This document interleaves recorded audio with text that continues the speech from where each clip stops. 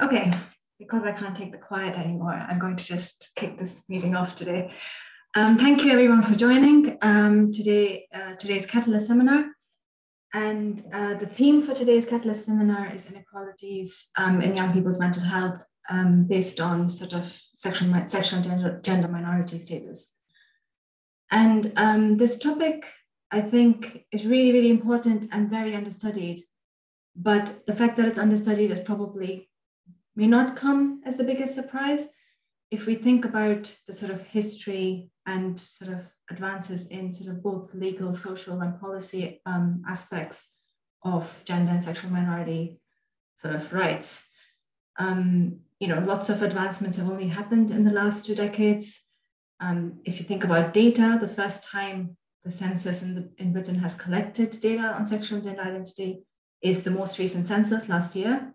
So we haven't even had data on this aspect of people's lives for all the censuses, the plural of census, that have happened for centuries.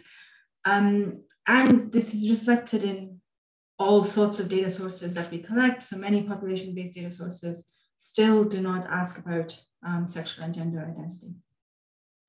So still a long, long way to go. And even in Britain, so obviously there's massive global inequalities in where sort of rights are for sexual and gender minorities. And even in Britain, like as the recent conversion therapy saga shows, we have a long, long way to go. And in many parts of the world, things move forward, but also things move backwards. So for example, very recently, Hungary rolled back recognition of trans identity. And there's many countries in which sexual minority relations and people are still prosecuted. So, although this is going to be a very interesting seminar, also, I suppose it's a very sort of serious issue which affects many people. And we're delighted to be able to have the space to talk about this and bring three very different perspectives to the picture. So the plan was to have 3 speakers. So we have Gemma Lewis, who will bring a sort of more epidemiological perspective, Rebekah Amos, who will present from more young persons, sort of qualitative work she's done with young people, and Ian Warwick, who works with professional development of those who work with young people, like teachers and nurses and things, and has done a lot of work around curriculum development and things in schools. However, unfortunately, Ian is unable to be with us today due to a family health emergency and sends his apologies. So we will have 2 speakers, and given the time sort of rebalancing, the idea is that each speaker will have 20 minutes to present, and immediately after their presentation, you can ask questions more directly about what they've presented, so sort of specific questions, if that makes sense, for about 5 minutes. And then we'd like to keep more of the general questions towards the end for a panel discussion around not just what they've presented, but also hopefully more broader discussion around, so what are the evidence gaps, what we can do as a UCL sort of child and adolescent mental health research community to work together to address these gaps and stuff like that. So we'll get started.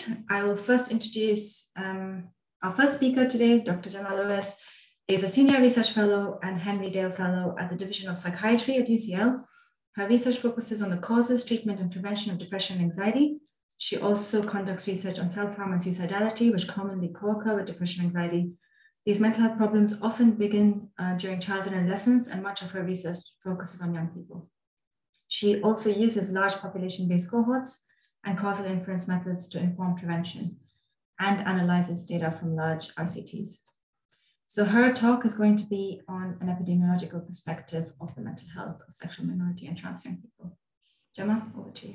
Okay, thank you, Praveetha. I'll just share my screen. Okay, is that okay? Great, okay, yeah. So I'm going to talk about the mental health of sexual minority and trans young people, and I'm going to provide an epidemiological perspective. Sorry. So I just wanted to start with some definitions and some epidemiology. So Estimates vary, but around 10% of young people, so approximately around the age of 16 to 17, identify as sexual minorities. And this estimate is based on national representative data from the Millennium Cohort Study and also from the ALSPAC study. So sexual minority here may include young people who identify as lesbian, gay, bisexual, or queer, or are attracted to members of the same gender.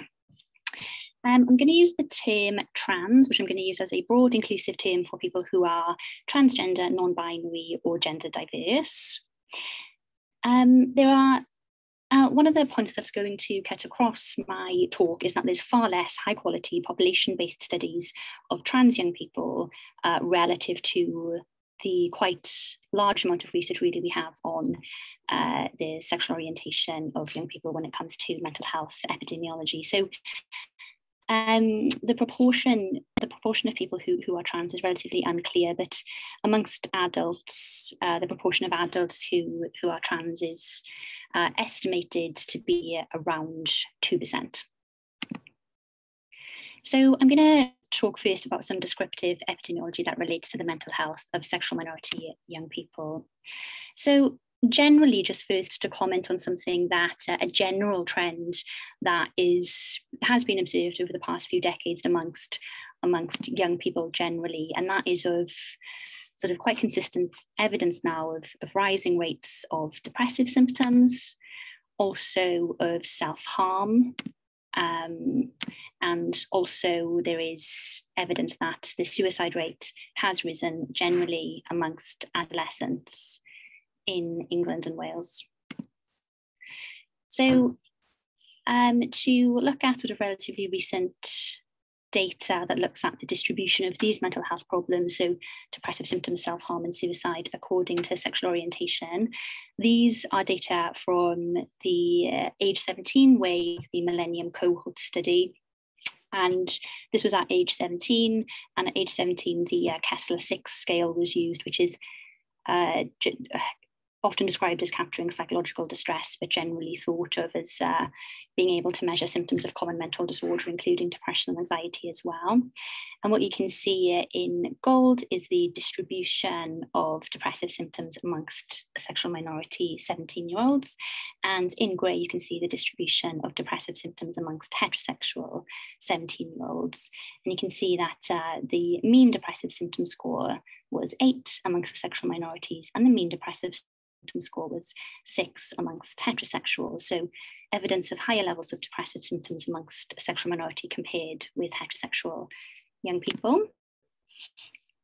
So the age 13 MCS also looked at this using a binary cutoff. So I think a score of 13 on the Kessler-6 scale. So here you can see that around 14% of heterosexuals exceed this cutoff on the Kessler scale. And these are large differences that we're talking about between the heterosexual and sexual minority population. So around 40% of sexual minority young people exceeded the cutoff for high levels of depressive symptoms on this scale. So quite large differences. So to also look at the similar pattern with self-harm, which we know is frequently comorbid with depressive symptoms. So at age 17, MCS also assessed self-harm using a binary self-harm item, which assessed the prevalence of self-harm over the past 12 months. And here again, you can see that we are dealing with large differences. So over half of LGBTQ young people at age 17 reported having self-harmed in the previous year. And this was compared to also, very high levels in the heterosexual group as well, of 21% amongst the heterosexuals, but a large relative difference again between the two groups, with sexual minorities being at higher risk of self-harm at age 17. So suicide attempt as well was measured at age 17 in MCS. This was again a binary self-harm question, yes or no, but this time over the lifetime. So any form of self-harm with suicidal intent intent during the life course. And among LGBTQ young people, 22% had reported having attempted suicide at some point in their lives, compared to 6% of heterosexuals. So again, high rates in the youth population generally, but large relative differences between the sexual minority and the heterosexual groups. So one of the things that we have done is try to build on these cross-sectional observations by using longitudinal data to examine the time point at which this disparity may emerge and how it might unfold over adolescence. So this was a study that we did in the ALSPAC dataset, or the Children of the 90s dataset. And on the x-axis, we've got the age of young people in the cohort ranging from 10 to 21. And on the y-axis, we've got the average depressive symptom score on the short mood and feelings questionnaire. I've highlighted age 16 in gold here because this was when sexual orientation was measured. So sexual orientation was measured at age 16, and we created two groups, so sexual minority young people and also heterosexual young people. And what you can see is that if we look backwards at the history of depressive symptoms, then there was a small difference that emerged between these two groups as early as 10 to 11 years of age. That difference then becomes bigger as adolescence progresses and is largest around the age of 16, which perhaps makes sense because that was when sexual orientation is measured, but the difference persists up to age 21. And then we know that the difference between sexual minorities and heterosexuals in terms of descriptive epidemiology is also present in adults and also in older adults as well. So I wanted to sort of just reflect on why this trajectory of depressive symptoms may occur and why these differences, appear to emerge fairly early in adolescence. So the pattern that we found in the ALSPAC data has also been found in a Dutch cohort called Trails, and also been reported in an American cohort. So it is a pattern that has been observed in other data sets. This here is a longitudinal study which used American data and used a similar design, but to look at bullying rather than mental health outcomes. So sexual orientation was again assessed at age 16 or 10th grade in America. And then exposure to bullying was assessed at age 11 in 5th grade, and also in 7th grade, and also again at 16 in 10th grade. And what you can see is that the young people who identified as sexual minorities at age 16 had a higher prevalence of bullying even at age 11. So even at age 11, 13% of the sexual minority group were exposed to bullying compared to 8% of the heterosexual group. So exposure to risk factors that are related to depression seems to occur early on in adolescence as well.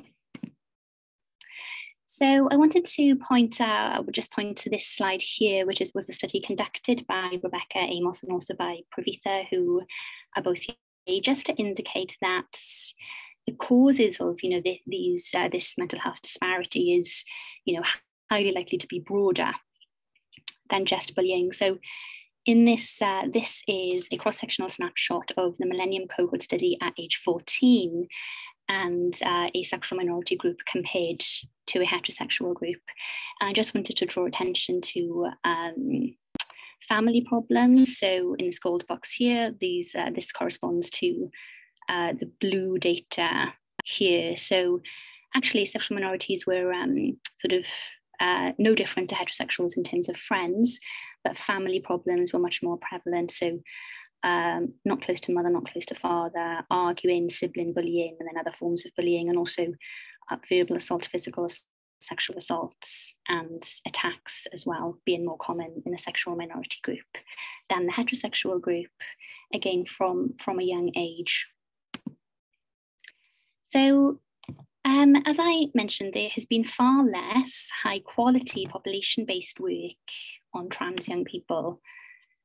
And this is a gap that needs to be addressed. So But I just wanted to point out some descriptive epidemiology from, the population-based work that has been done. So this is some data from the 2017 Youth Risk Behaviour Survey in the States, which looked at over 17,800 students in 2017 with an average age of 15.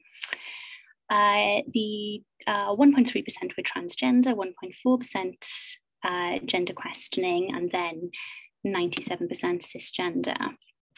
And what you can see here is that compared to the cisgender group, transgender young people were 3 times more likely to be experiencing self-harm, and also the gender questioning group. And this year is the data for suicide attempt. So compared to the cisgender group, the transgender young people were 6 times more likely to have attempted suicide, and the gender questioning group were 3 times more likely to have attempted suicide. Sorry, that was suicidal ideation and suicide attempt.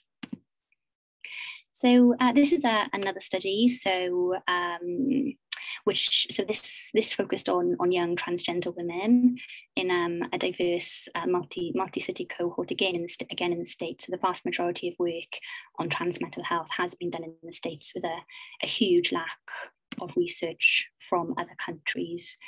But no cisgender comparison group here, but a high prevalence of mental health problems. So major depressive disorder lifetime was 35%, and current depressive disorder was 14%, and then suicidality 18%, and generalized anxiety 8%, PTSD 8%, and alcohol dependence 11%. So in terms of why, minority stress theory, which was originally proposed in relation to sexual orientation but has been extended to gender identity as well, outlines the experiences of homophobia, biphobia, transphobia, and of course bullying, stigma, prejudice, and discrimination. There's the issue of exposure to microaggressions as well, which can be defined as everyday statements which are hurtful, and also an environment which doesn't on average tend to promote or prioritize inclusivity, positivity, and acceptance of diverse sexual and gender identities. So sort of heteronormative and cisnormative are terms that are often used to refer to the environment which doesn't promote diversity in this realm. I just wanted to point out a study that is currently being conducted by a PhD researcher called Patalay, Wright, who works with myself and Alexandra Pittman at the UCL Division of Psychiatry. And Patalay is recruiting a cross-sectional sample of trans, non-binary, and gender diverse adults, but 18 years or older, to specifically investigate this hypothesis about the association between microaggressions and mental health problems amongst the trans population. So I wanted to talk a little bit about prevention, because generally within the epidemiology of mental health, prevention and primary prevention in particular is something that needs more work. So following up on these findings that we had in ALSPAC, and also in the findings in other cohorts, we did some lived experience work with sexual minority and trans young people from the McPinn Foundation to sort of figure out how best to prevent the early emergence of these mental health problems. And these young people told us that, they spoke a lot about the family environment, but they spoke perhaps more so about school. So as most young people attend school, it's obviously a good place to start for prevention. And that's something, generally that is being investigated and spoken about a lot at the moment. But inclusive and accepting school environments would help to reduce anxiety, depression, and other mental health problems in sexual minority and trans young people. And interventions should be universal, meaning they should include heterosexual and cisgender students as well as teachers. And in this lived experience group, young people were really, really keen on the idea of universal school-based interventions because, you know, they were really keen on the fact that universal interventions don't single any young people out. They are aimed at the whole population, and, you know, nobody has to be selected based on certain personal characteristics or mental health characteristics. And we also know from physical health research that universal interventions are perhaps sort of, you know, the potentially the most effective approach that we have to the primary prevention of common health problems. So I just wanted to talk briefly about a project that we have almost completed, which was an active part of the Active Ingredients Wellcome Trust commissioned piece of work. So this scheme was focused on active ingredients which may be important in reducing, preventing, or treating youth depression and anxiety. So the active ingredient that we investigated, you know, based on the research that I've just shown you, was promoting inclusivity and acceptance of diverse sexual and gender identities in universal school-based interventions. And this was, you know, derived by working closely with the lived experience group at McPin as well, and the sort of hypotheses and ideas that they had about what would be feasible and effective. So we conducted a rapid realist review of what interventions are out there and what may work for who and why in what contexts. And we are aiming to produce an intervention toolkit that could be used by schools. I just wanted to sort of summarize the findings using this infographic, which was produced for us by the McPin Foundation. So our review identified 4 different classes of interventions that exist. So the first one was Gay Straight Alliance clubs and Pride clubs, which aim to provide young people with safe spaces where they can normalize their thoughts and feelings, and these have the potential to lead to reductions in bullying, discrimination, and suicidal thoughts and attempts. However, one thing that emerged is that it's important that these clubs have wider acceptance throughout the school environment so that young people aren't sort of singled out and bullied for attending them. So the wider school environment, you know, the wider school climate really emerged as really, really important. And one of the ways that the school environment can perhaps be improved is through LGBTQ+ inclusive anti-bullying and harassment policies. And we found evidence that general anti-bullying policies were less effective at reducing bullying based on sexual or gender identity than LGBTQ+ inclusive policies. So that aspect was thought to be very important. Another way to address and improve the wider school climate and environment is through LGBTQ+ inclusive curriculums. So, and this one was really, really sweet. As part of the review, we worked with our lived experience advisory group, and, you know, this one here was really, really important to young people. So normalizing being LGBTQ and advocating, you know, equality and inclusion and providing visibility and role models.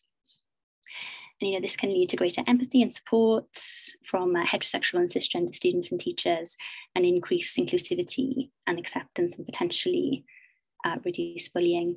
And we also came across a lot of sort of single event workshops and media-based interventions. So things like panels and presentations and photo exhibitions and things like that are aimed at increasing inclusivity, acceptance, and raising awareness. And these are thought to lead to increased understanding and empathy from heterosexual and cisgender people in order to promote inclusivity and acceptance. So yeah, that is it. Thank you. Thanks, Gemma.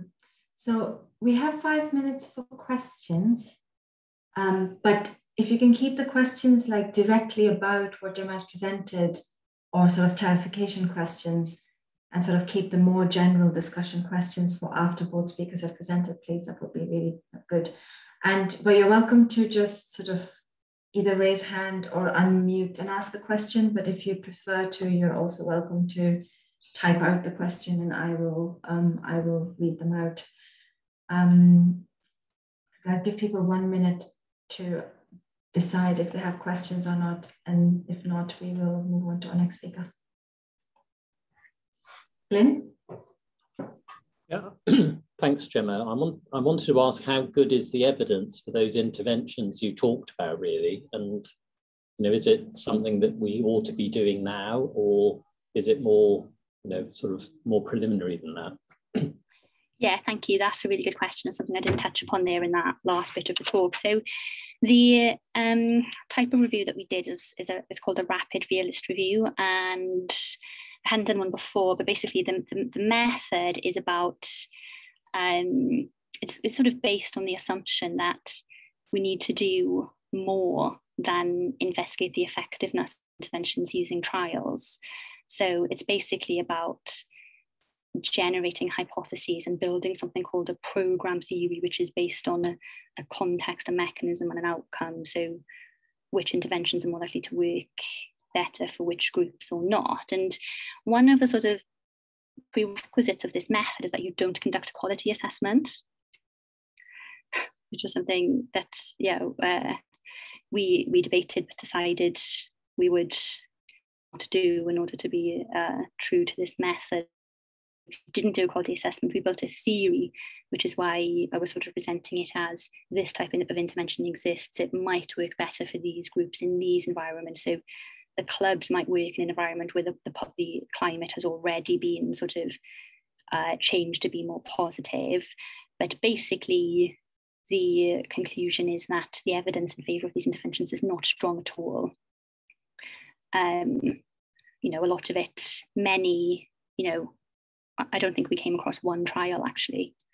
So, one thing that stems from this is that, you could develop a really nice whole school intervention, which could be tested in a cluster randomized control trial. So that would be an important next stage. Thank you. Brilliant. Thanks, Lynn.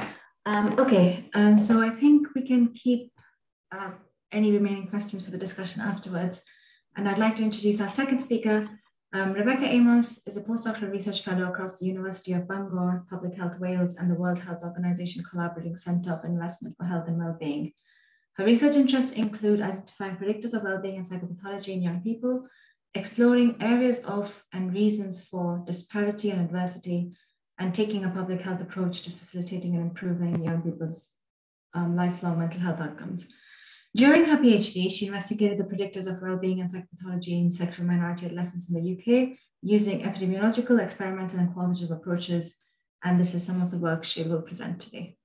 Over to Rebekah. Thank you. Hi, everyone. I'm just going to start sharing the screen now. And it's a pleasure to talk to you about this research. So this is, could you see it? Oh, there we go. So this is the final chapter of my PhD. This kind of speaks to the more theoretical and in-depth side of what we've been looking at. So focusing on UK adolescents, particularly sexual minorities. So I'm going to present to you a constructivist grounded theory and how sexual minorities have navigated their identity, wellbeing, and mental health. So just a snapshot of previous work that we've done.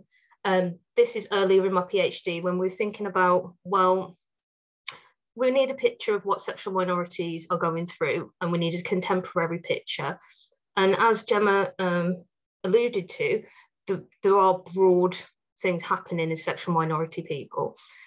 So we had a look at mental health, interpersonal difficulties, antisocial behaviours, and health-related behaviours in this population. We used populational-based data, so with the Millennium Cohort, so nice rigorous data set to use.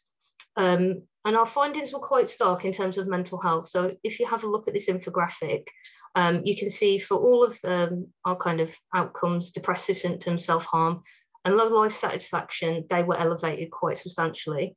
And this was significant when we ran the odd ratios as well. Also, interpersonal difficulties are heightened, as well as health-related behaviours. We didn't see that affected antisocial behaviours, which is probably quite comforting. But all of the other kind of outcomes that we see, we know that we'll probably have poor outcomes in later life. So our question was why, and I know that Gemma's alluded to this as well. Why are we seeing such a pattern? And previous researchers, the minority stress theory is getting old now, and as Gemma said as well, people have adapted it. So what the best kind of approach that we had was a qualitative one to really give voice to the sexual minorities and potential injustices that they face.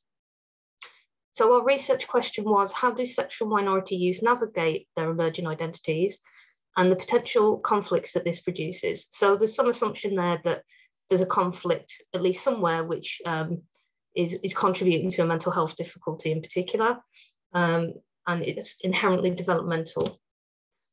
So just to go over why constructivist grounded theory, I know some people have more quantitative knowledge in the chat. Why do this and not a classical grounded theory? So I'll explain a little bit about the epistemology, but I'll try to be brief. So with the constructivist grounded theory, which was developed by Chalmers, it recognises that there's an a priori influence, whereas classical grounded theory, it's supposed to be very nuanced.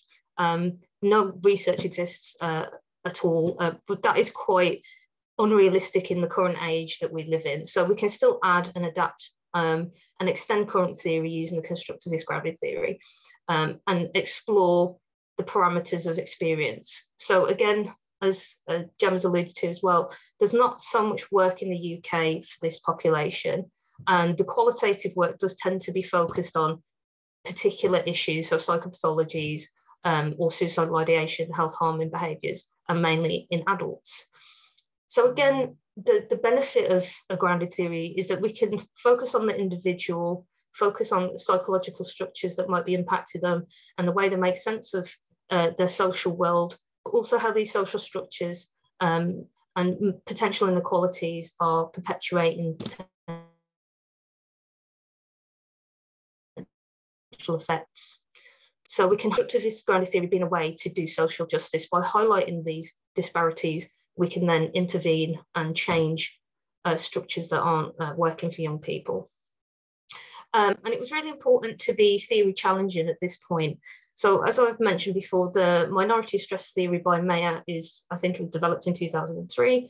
People have since adapted that or made some amendments to it, and it tends to be used in the older version constantly in the literature. And a lot of sexual minority research has been criticised for being heavily focused on psychopathology and victim-led narratives. And this is something that has come out of the PhD as well. So to extend current theory, we also wanted to form one that it could, be exactly like the minority stress theory. That's unlikely, but it wouldn't be limited by that. And again, it'd be informed by UK culture, contemporary adolescent viewpoints. So again, extending work that's been done. So again, just to quickly give you a brief snapshot of what a grounded theory is, a constructivist one. The epistemology requires that you cast doubt on particular themes. Doubt is essential to coming to a realization of what a particular category might be, in what instance that seems to be true, and for who. So how can I cast doubt on a particular emerging theme? So if a lot of sexual minorities say that they experience violence, maybe that's because they live in a particular area, and now I should recruit people from a different area, for example. Truth is conditional, so it's not a positivist approach. We're not trying to assess an objective truth, just how truth is constructed by the individual and how that perceived truth impacts them. And to do so, we need to have multiple perspectives. Whereas in some qualitative research, you may just have a homogeneous sample. We want to cast doubt on particular themes. We want to develop a more rigorous theory that has transferability to other research. So we can't generalize in qualitative research, but if we assess the parameters of what seems to be true for a population, it can transfer into other domains. And another part of this is methodological self-consciousness. So to assess my bias as a researcher, but also as the institution, the place that I'm from, the culture that I've grown up in, and how that impacts the way that I conduct research and understand my participants. So for example, being a sexual minority individual, that may impact how I interact and conduct my research. So a brief snapshot of how the analysis actually was conducted. People were interviewed and I analysed each case separately, and that happened alongside recruitment. So that can inform the semi-structured interview. Do we need to change questions, and do we need to select a different type of participant characteristic? After doing that, you develop a theory per person. We select categories, so categories being a theme that is more typically used in other research as the word to use. Then we do a cross-case analysis, which is with everybody and seeing the similarities, the intersections between themes, the differences, so where things aren't true for a particular participant. And so the theoretical element really is iterative and constant comparative method. So on the left-hand side here, this is just a brief snapshot of the sample. And as I said, it was a theoretical sample. We knew that sexual minorities might differ based on their orientation. So people being queer, bisexual, gay, pansexual. So bisexual people might be exposed to different types of victimization than a gay person, and there might be different protective factors. We also wanted variation in age and gender. So particularly for gender, that was something that came out. If you have a look at the table on the left-hand side, early on, we were getting a lot of female participants, and it was quite hard to recruit males. So we had to quite purposefully select that. A lot of people white British at the beginning as well, so we had to purposely try to vary ethnicity and see, well, does this change based on ethnicity, and what are the additional, what does that have any additional impact? So this is going to be fairly complicated to explain, but I hope you bear with me, and if you do have questions, just ask towards the end. But as the theory emerged, there was a definite hierarchy in the construction of experience and how it impacted sexual minority youth. So it's a three-tiered hierarchy with two poles. So the first pole I will explain in a moment is about the promotion of heteronormativity, so the culture of promoting heteronormativity. And the second pole, or the second culture, is the queer space and how queerness is enacted and the rules around that membership. So the hierarchy goes culture, what the laws and rules are around that culture, how it's enacted, and then the impact it has on that young person. So these two poles are antagonistic, but they're interconnected, so they influence one another. And it's important to bear in mind that this is a developmental theory in essence, because we've done retrospective interviews of how people navigated adolescence. So it's non-linear, but it has temporal and developmental components. So whereas some people might be further ahead in their journey, other people might be a bit behind, where there might be progress in one domain, there might be regression in another. So this is how it looks. So on either side, these are the poles. The top one being the culture of promoting heteronormativity and gender binarism. And I'll explain why I've chosen to have gender binarism interlinked with heteronormativity in a moment. And then at the bottom, we have queerness, or the queer space and culture. And that has a dashed line around it because what I found from participant interviews is the queer space is ever expanding. So if you think about the LGBT acronym, that's changed over the past 10 years to include queer people, intersex and asexual people, whereas the culture of heteronormativity is a lot more rigid and not dynamic. From that, we found that heteronormativity is promoted via suppression. That can be in institutions, it can be via religion, it can be in the family home. It's also enacted via overt hostility that tells the person that being a sexual minority is not acceptable, and or that you do no longer fit this group membership. And then othering, which also is a way of keeping in people who belong to a particular group where they're supposed to be and excluding them. So if we suppress sexual minority education, if people don't know how to be queer, then there becomes an issue of, well, you're pushed out of a heteronormative space, but how do I then access that queer space? So there is this element developmentally where people are kind of in limbo. And looking at the queerness culture, that's enacted via representation. So how gay people conduct themselves. So for example, at Pride, it could be online. A lot of people found that online. But it doesn't always have to be positive. It can be negative as well. And that can put people back into a shell of concealing their identity.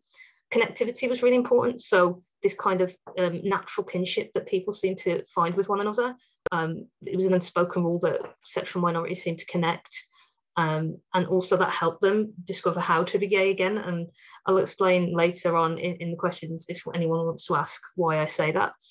And then othering also happened. So I think this is really important to highlight that just because this culture might fit their identity more doesn't mean it's all, you know, sunshine and rainbows and everything, that there are difficulties there too.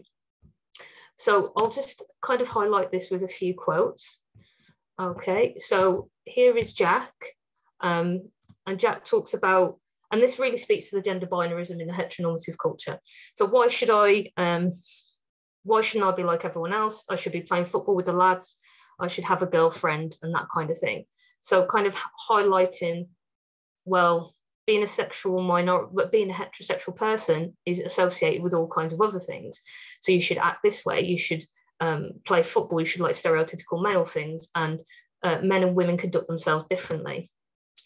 And this is another way heteronormativity was enacted with the suppression element. By not being talked about at school, it just makes it feel like something that's really abnormal. And this was a major piece that came out of this work. Every participant pretty much talked about school being, school education as not really including same-sex relationships or multiple gender relationships. And therefore they have to educate themselves in a different way. So by suppressing that education, you're pushing someone into a queer space, and that representation that may be good, but may not be. And then this is over hostility. So Jasper says, I've had the F slur used at me quite a few times. I've heard it in conversation, not to stereotype, but it's normally white straight men. Again, thinking about, you know, queer people become hyper vigilant to who might be enforcing that heteronormativity. And we see again that, you know, well, why might a white straight man want to enact that? So they stay in that membership of that heteronormative and gender binary space. And this participant, Rosie, talks about how othering works to separate these groups from one another. So, and how she didn't really like labels either. So if you've got them all as one group, then you can be like, we are the dominant and privileged, and you're marginalized and oppressed. It gives people that binary to kind of use and then oppress people. So the kind of essence that might be coming out here is this binary or this segregation of groups really isn't helpful, but it's not as simple as one side wins over the other, one side's beneficial over the other either. And then just talking about what the kind of queer space feels like to some people, Josh says, you'll see a whole new community effectively, a whole new world. The LGBT experience is like a world unto itself. And this Josh was really insightful as a participant, and this was a point where my analysis led me to see that these cultures, these two poles are kind of antagonistic.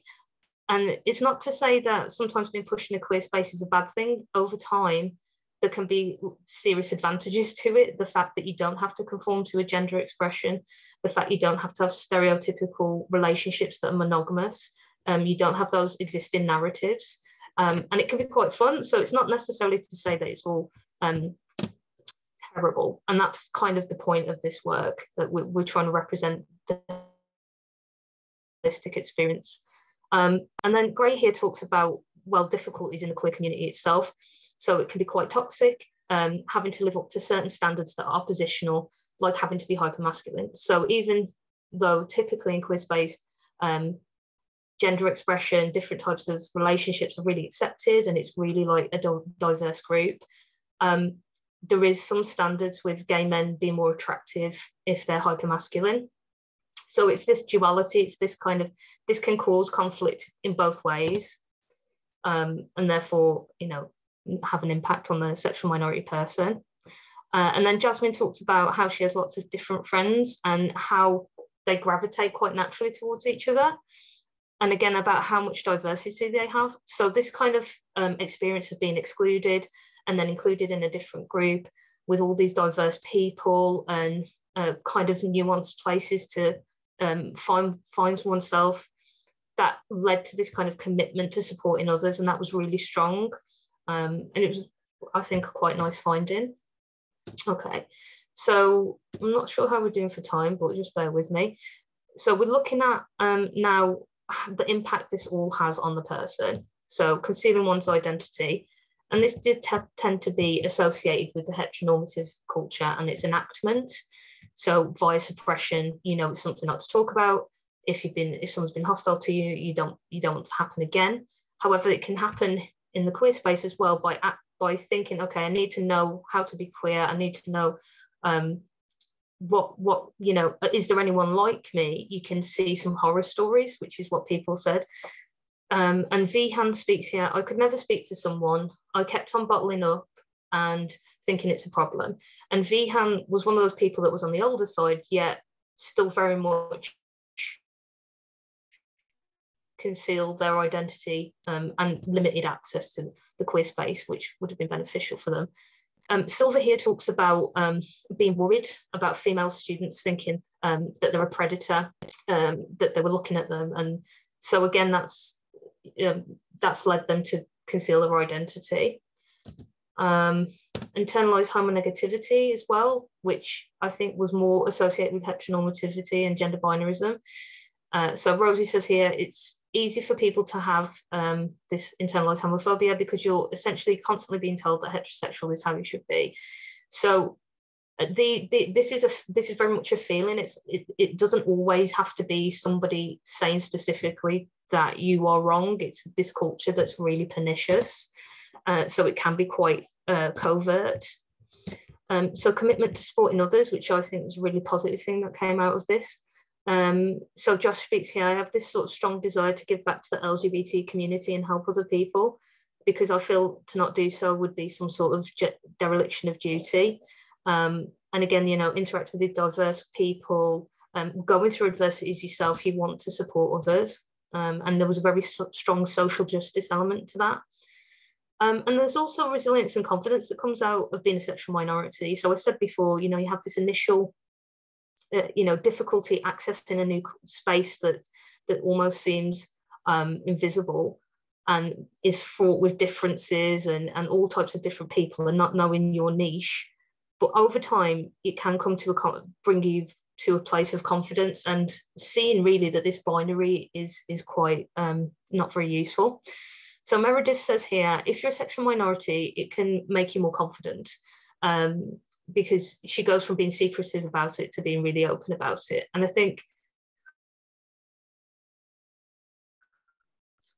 that some sexual minorities expressed as well that, you know, they would rather be a sexual minority than heterosexual. So, you know, you can cry, and if you're a gay male, you can cry and no one judges you because they see you as gay, and you're allowed to break that gender expression anyway. And then Jack speaks here about overcoming a lot of things and basically getting his life together.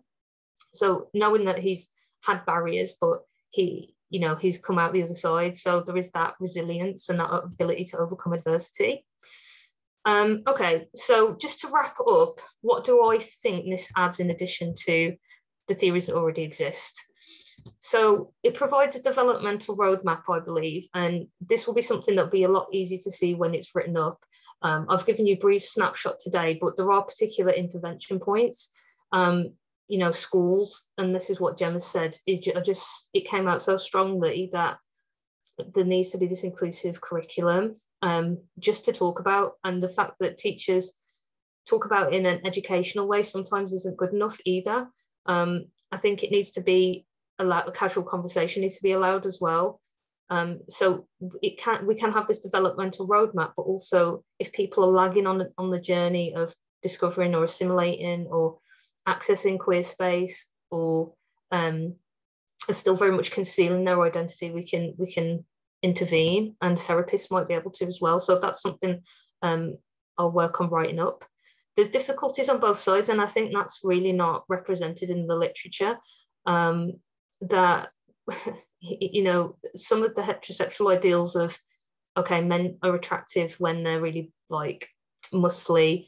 They've gone into the gay area as well. So it's not all just, it makes it even more difficult.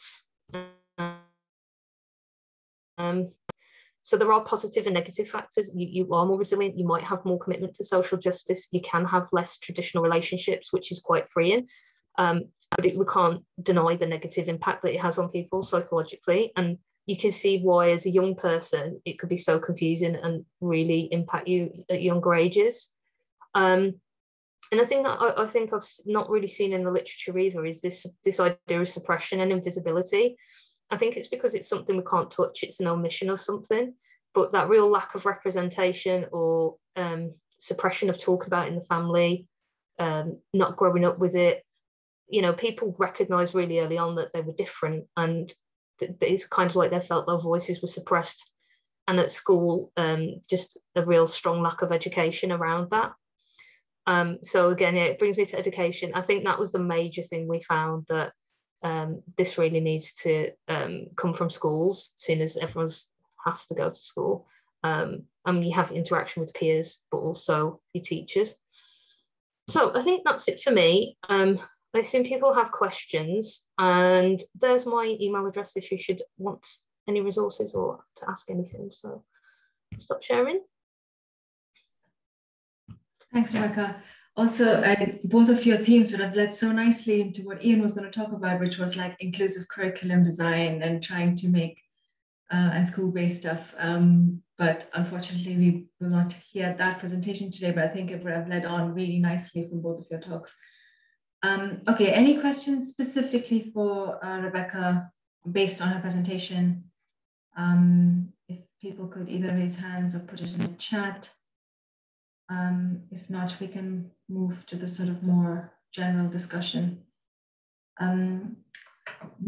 So for the general discussion, again, you're welcome to sort of ask questions sort of by raising your hand, but if you'd rather not sort of come onto camera and ask the question, you're also really welcome to just type it in and I can ask the questions to the panel.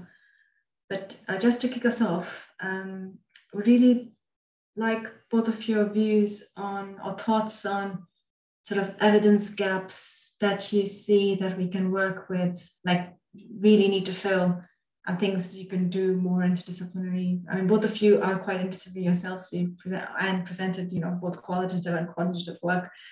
But just, yeah, some thoughts on where you see the big gaps are that need filling next would be helpful to hear your thoughts on. Is that in an interdisciplinary way in particular? No, it could be just evidence gaps that you think, that you really think are the next thing, the gaps that need filling and serious attention from the research community. I think the instant one that comes to mind is just the global issue that these identities are not okay in a lot of countries, and what can we do to change that?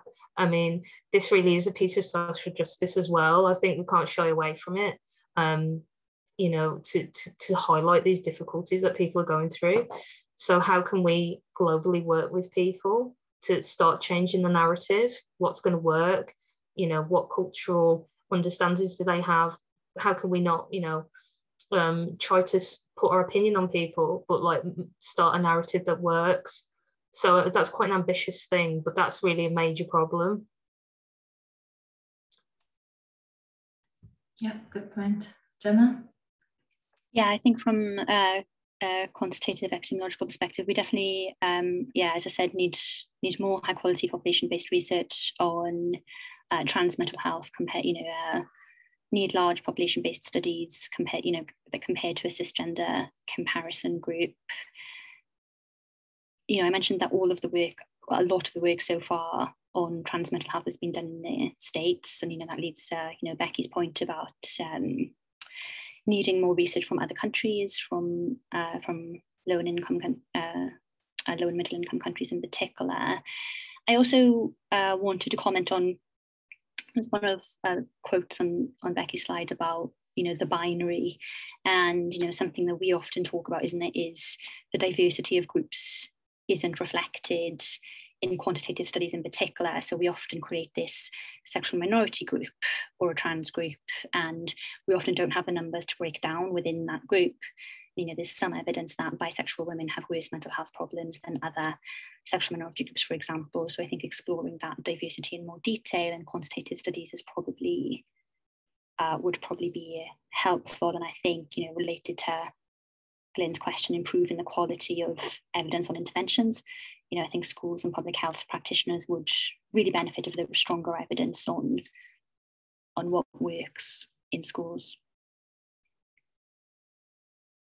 Thanks both. We have a really nice question from Jonathan around being an early career researcher, he says he's just starting his PhD, looking at the effect of the pandemic on the mental health of LGBTQ+ youth, and was wondering what advice you have for a beginner researcher working with this community. Do you mind if I go? Please do. Okay. I think just get involved early and think about what you can do for them as well. So how are you going to be able to support them? Are you going to transfer the research with them? You know, is there anything you can help with? And just be personable. But I think get started early with groups. It's crazy how much online things are now. So I'm just going to say it. Reddit is really useful. Facebook's really useful. Think about having a group, you know, that intersectional lens, that you don't want to just have a load of white cisgender sexual minorities that are really highly educated, which is super easy to do. If you're just recruiting from your university LGBT groups, reach out and just keep trying. It can be hard. And good luck. Gemma, do you have anything to add to that point around advice for early career researchers in this area? No, I don't. I think that was a really good answer from Rebekah's much better positions to answer than me. From my perspective, you know, working with young people with lived experience has been really, really helpful in shaping my hypotheses and stuff. So that's another thing to mention. Okay, we have a question around neurodiversity. So Dorota asked a question around people who are more gender and so are neurodiverse also are much more likely to be sexual and gender diverse. And is that something you have looked at in relation to the research, like sort of how neurodevelopmental sort of and neurodivergence and rates of mental health are related to those in sexual minorities and gender minorities? I don't mind going first with this. This is something that I started to get a bit more interested in like a very tangential way. I haven't seen a lot of research on this, and I don't know how established it is, but anecdotally it does seem to be the case. I couldn't speak to, I'm not a professional in neurodivergent populations, but I think more will come out about that. I don't know why they would correlate, but could be all sorts of reasons. So I think that's definitely a piece of work that can be done. Brilliant. Thanks, Becky. Gemma, there's a question here for you specifically from Laura Nixon that asks, what would you say to groups that suggest that LGBTQ+ orientations are a result of mental health difficulties and not the other way around? Yeah, I think that you know, it's a very discriminatory point. And I think, you know, it's, you know, if you look at the, trajectories of mental health problems that we saw in the ALSPAC cohort, you know, the mental health problems emerge early in this group, you know, largely due to all of the other evidence that we presented, which is due to, you know, sort of bullying and, you know, high levels of exposure to stigma, discrimination, you know, all of the theoretical basis is about exposure to discrimination, prejudice, heteronormative and cisnormative environment. So yeah, there's not a sort of, you know, important place for that question within my research, but, you know, it does come up from certain groups, and you know, it does often require a response, a strong response. I don't know if you have any responses to that, Rebekah. I think sometimes scientific and social things get confused, and I don't know. I just don't. As a sexual minority, I'm completely biased. I'm like, never ask that question.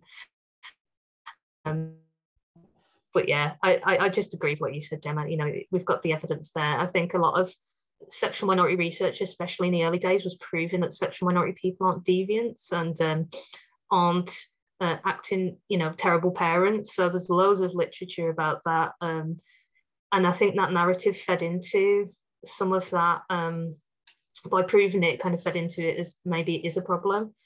But now we're more focused on like, how can we reduce these inequalities, because they exist and it's quite obvious. So yeah.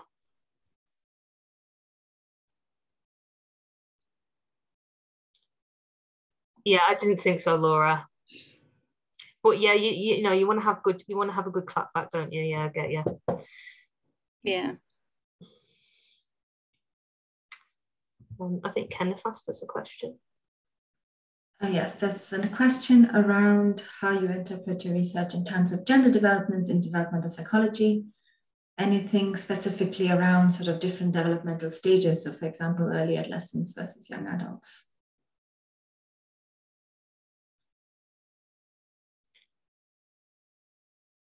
I don't mind saying something on this. Yeah, go ahead. Particularly with the grounded theory that I just presented, there was a strong developmental aspect to it. The fact that people already knew at young ages that they were attracted to the same gender or multiple genders, and kind of less aware of the social impact of that. That it was just a thing. I'm just a young kid who likes that teacher and that teacher. And then that becoming more obvious that it wasn't okay. I think as well, just thinking about being an adolescent and what we're seeing with adolescent mental health getting worse, all these additional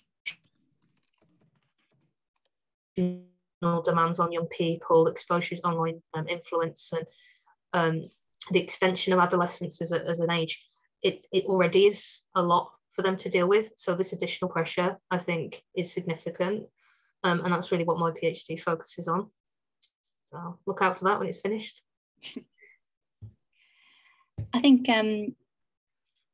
yeah, the intersection between sexual orientation and gender is, you know, relevant for some people. And in Alsbach, I think there's been a study which looked at some interesting data early in life on parent-rated gender nonconformity.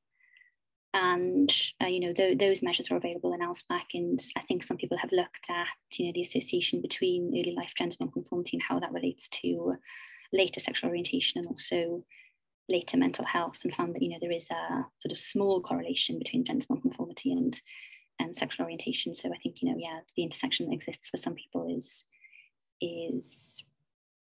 important and relevant. Thank you. We have a question from Alvin around the changing effects of culture and how this can be accounted for in epidemiological work in this area. Yeah, thanks. That's an interesting question. So we did a piece of work recently with Alexandra Pittman, Louise Marston, and Michael King, where we compared sort of descriptive mental health problems in 2 adult psychiatric morbidity surveys. So one that was conducted in the early 2000s and one that was conducted in 2014. Now, I don't know that, you know, don't know that spans a particularly, you know, interesting or changing time in attitudes, but we wanted to investigate whether the disparity in mental health had changed at all. And unfortunately, we didn't find any evidence that it had. But again, you know, maybe it doesn't span quite the right time periods when attitudes have changed. But I think, you know, as you were pointing out, cultural attitudes are sort of always changing. There's some interesting work in the States which has looked at, you know, after a policy change, state level, the effect that can have on mental health, and, you know, positive policies related to marriage can have been shown to have positive effects on mental health. So I think that's the way to look at this, and also perhaps, you know, cross-cultural comparisons between countries that have different attitudes. I don't know that literature very well, and I don't think there's an awful lot of it, but that would be something else to look at to sort of tap into that question, I think.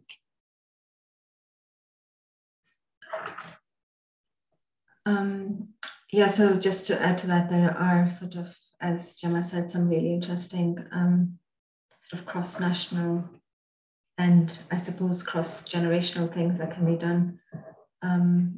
We have, by we, Gemma, Rebekah, and myself with other colleagues have been discussing as well the idea of doing some sort of cross-generational work going back further to try and see how you can account for changing sort of policy, legal, and other sort of social and other sort of things in relation to this, but data again becomes one of the issues because lots of older cohorts, although they exist, did not ask questions around sexual and gender identity. So it's hard to go back very far because these type of data have only been really collected in the last couple of decades. Oh, we have another question from Kate Gallen. Rebekah, this is questions for Rebekah. You made a comment about the masculine body ideal of the muscle man moving from straight culture into gay culture. My experience was that this body ideal exploded in gay culture during the AIDS crisis, and then this permeated into straight spaces. In many ways, LGBTQ spaces and people lead aspects of straight culture to the process of commodification. I was just wondering if your research does account for cross-pollination in this way. Yeah, so that's really interesting. I think because we recruited young people, sometimes I think there was this acknowledgement of the history of struggles that LGBT people have gone through, but it was very much their account of how they experienced gay culture and spaces they felt comfortable in, and experimenting with that and realizing that wasn't for them. I'm not sure about that particular piece didn't come out, so just being as true to the data as it emerged, then that didn't seem relevant to it necessarily.